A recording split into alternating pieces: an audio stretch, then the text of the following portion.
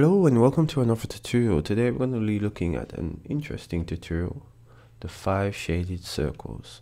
And this tutorial is going to look at shading technique of a function. And we're going to just assess workflow and how to achieve different effects using the gradient tool and these circles.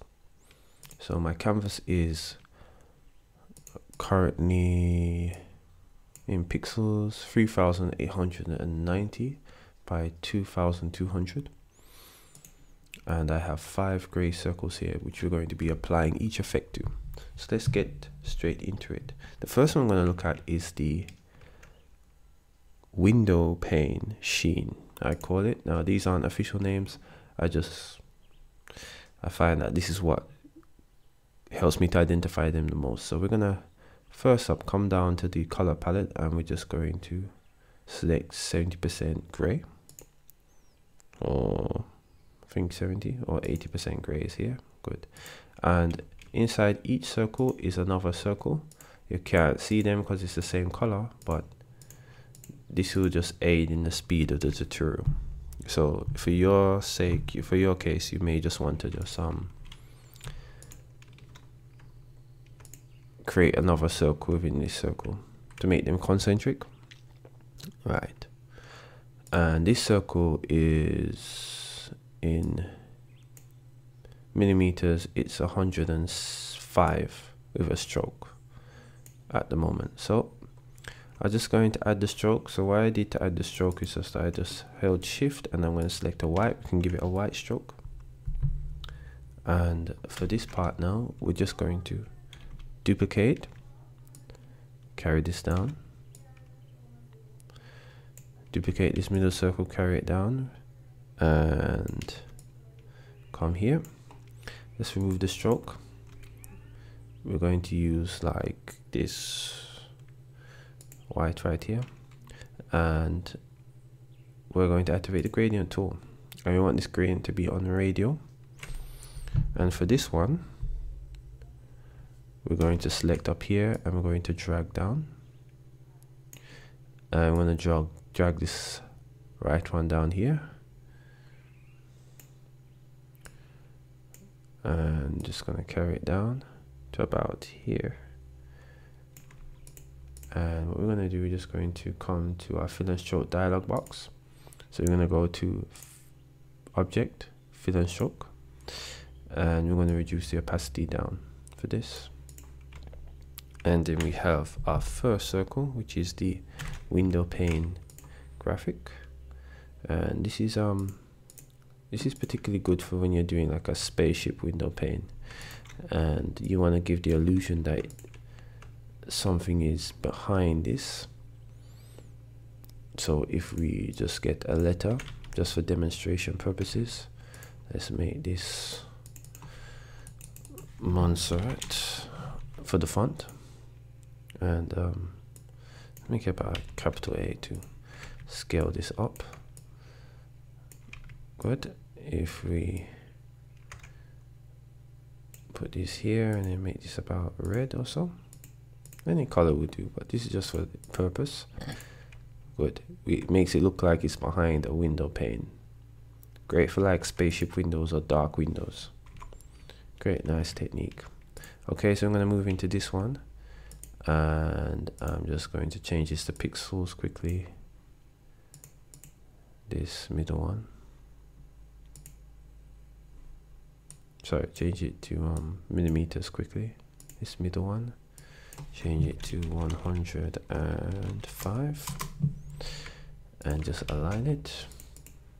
Good.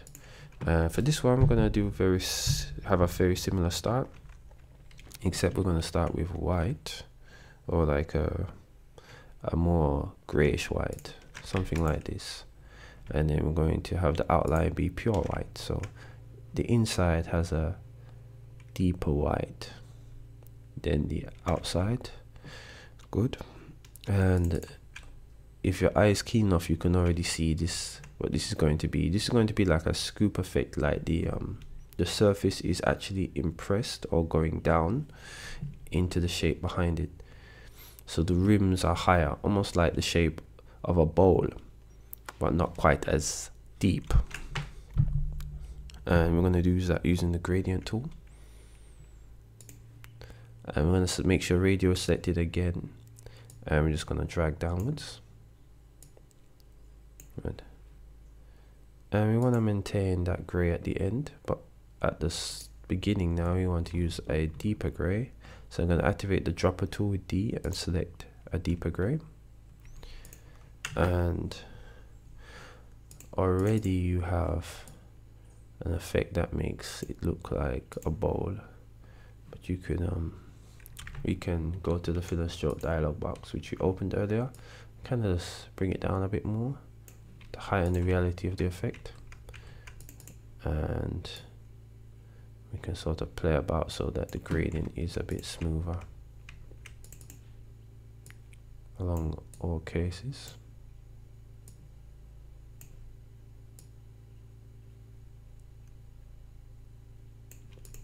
Cool. And that gives us that scoop effect. For the next circle, just going to use the millimeter, change it to 105, and just put this in the middle with the align tool. And for this one now, we're going to make it look like a dome, so it's actually extruding outwards like a circle, so like a sphere. And we are going to give it a white outline again, and we're going to use the gradient tool, and we're going to make sure it's on radial, and we're going to carry it down. Good. And I think this is about where we want it.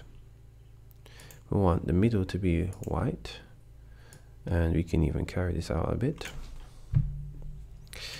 And we're going to give it a gradient stop, so I'm going to make sure we're on the gradient tool, hold control, and we're going to add gradient stop right here. Just drag it up and down. Good. Then we're going to activate the dropper tool. Well, we can just pick a gray down here, in fact, and we're going to pick this gray. Looks good. And we're just going to scale up, scale down until we get that effect that we're looking for. Somewhere about here is looking good. And now that you have this, it's just a case of playing about until you're comfortable with the way the radial sphere is handling everything.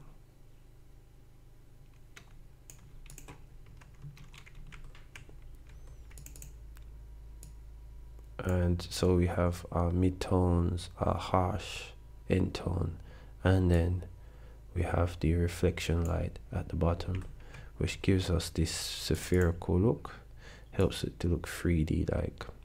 And we can drag this in to adjust the way the curve goes around for that harsh light until you get something that you are comfortable looks 3D enough. And that will give us a ball effect.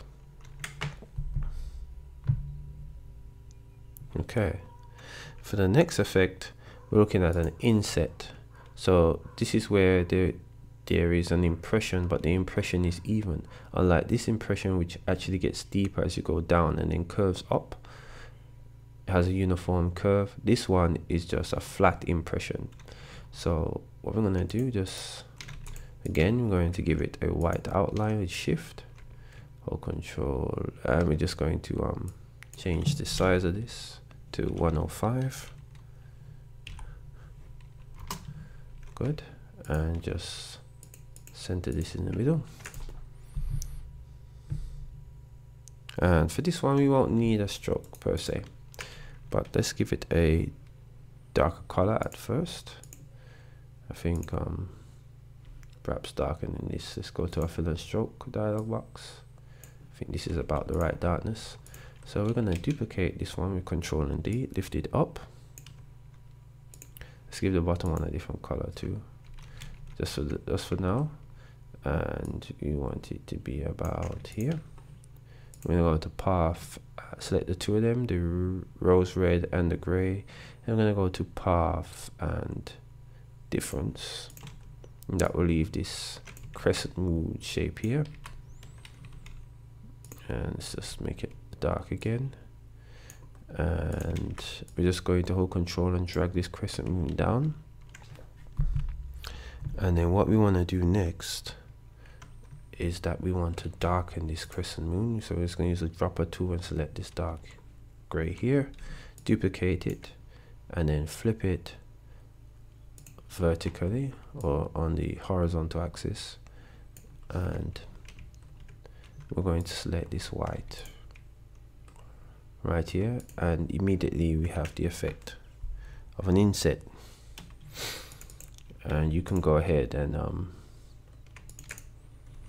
add a gradient if you wish. I'm just going to add a simple linear gradient here, and you can see it even more. We have the inset effect. Okay, lastly we have a semi-uniform bulge, which is opposite to this, as close as it can get. So I'm just going to delete the circle in here and duplicate this one. I'm going to put it in the middle of the shape, and you're going to start with it being lighter. And we are going to borrow one of the crescent moons we made earlier. Let's carry it over and duplicate it with Ctrl and D, and we're going to make this crescent moon a white. Good. And we're going to rotate it a little bit just for a little bit of variation.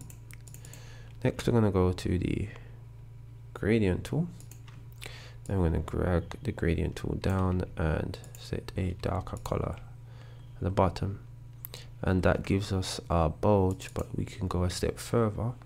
We're going to go to our gradient tool, activate the radial gradient. Just going to put snaps on quickly because we want to snap to the center of this circle. Good. And we're just going to, for you, and we're just going to drag outwards, and we want the center to be darker than the edges, so I want this to be slightly darker. Then drag the nodes to the end, and you can make this, let's make this edge just a little bit lighter with the fill and stroke.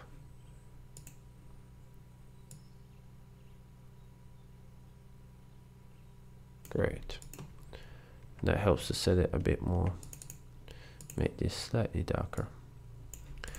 So there you have your 5 shaded circles. You have your window sheen, you have your bow impression, you have your spherical 3D expression, so it comes out. You have an inset here, which is a level depression, and you have a bulge right here, and all of this using the gradient tool, and in some cases a little help with the boolean and the stroke on the outside to help to differentiate the colors. Thanks. If you like this tutorial, please give it a thumbs up. If you want to see more of this tutorial, leave a link in the accompanying blog post when it's up. But until I see you again, get up and design a new dawn. Later.